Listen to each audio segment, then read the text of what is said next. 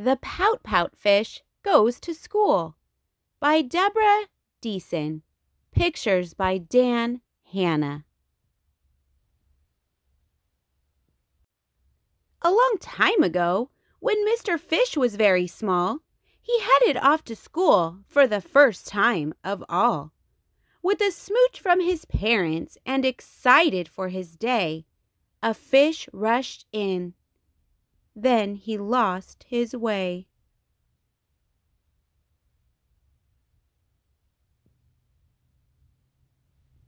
The big fish around him knew exactly where to go, finding lockers, finding classes in a fast, smart flow.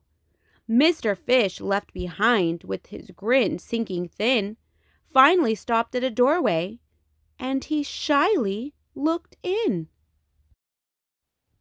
The class was doing writing, and most everybody knew it.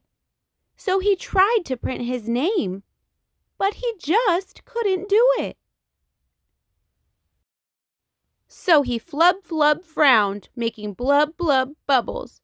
Then he plopped down his pencil, and he counted off his troubles.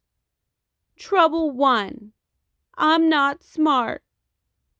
Trouble 2, I'll never get it. Trouble 3, I don't belong. So 4, I should forget it.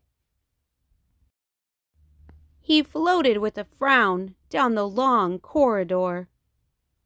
Then he peeked a look through another room door. The class was drawing shapes, and most everybody knew it. So he tried to make a rhombus, but he just couldn't do it. So he flub flub frowned, making blub blub bubbles. Then he plopped down his pencil and he counted off his troubles. Trouble 1, I'm not smart. Trouble 2, I'll never get it. Trouble 3, I don't belong. So 4, I should forget it.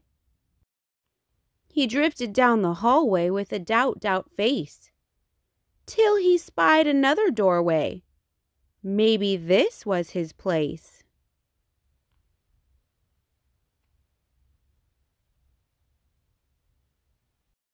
The class was doing math and most everybody knew it. So he tried long division, but he just couldn't do it.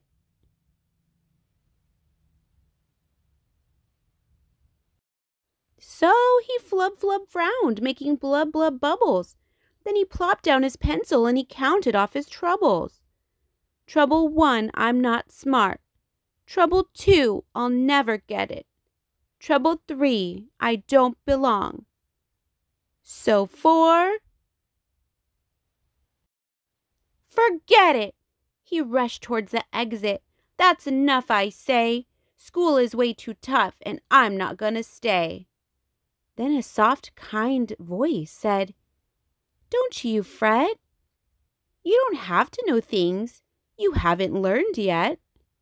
Your classroom awaits. I'm your teacher, Miss Hewitt. I am here to help you learn, and I know you can do it. You're a fish who is smart. With practice, you will get it. Young fish, you belong. Don't you ever forget it. The student and the teacher swam with a splish, splash, swish to a door with a sign marked, Brand New Fish. Miss Hewitt said, Good morning. I'm excited you're all here. Together we will have a spectacular year. Fact 1, you are smart. Fact 2, you can get it. Fact 3, you belong. Fact 4, don't forget it. The class got to work, and Miss Hewitt helped them through it. They listened and they learned, and everyone could do it. Mr. Fish gave a grin. Goodbye, blub bubbles. No more doubt worry, no more flub flub troubles. He swam with his class, Miss Hewitt by his side, as the students and the teacher said with confidence and pride. Fact 1, we are smart. Fact 2, we can get it. Fact 3, we belong. And 4, we won't forget it.